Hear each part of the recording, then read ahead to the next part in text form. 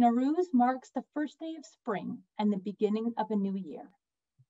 It's a celebration of peace and renewal, of honoring the past while looking forward to the possibilities of the future.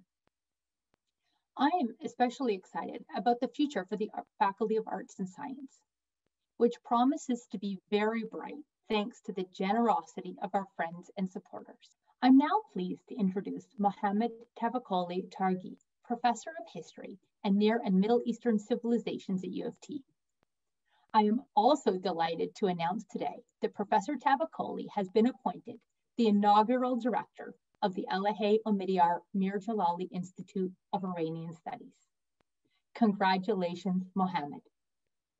As a celebration of spring, Nowruz embodies the universal message of natural renewal and rejuvenation and the promise of lighter and brighter days ahead. This Nowruz message is particularly important for us all after a year of worldwide quarantining and social distancing.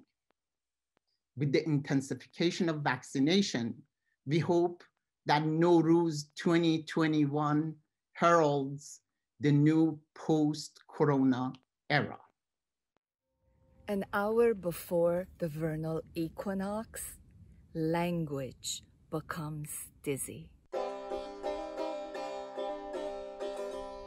It stumbles through the desert and finds itself boarding a bus bound for Nowruz, the promise of spring.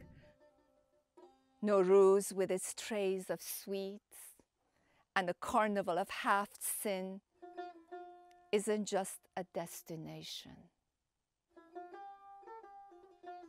It is a threshold through which this bus, fueled by music, is about to pass.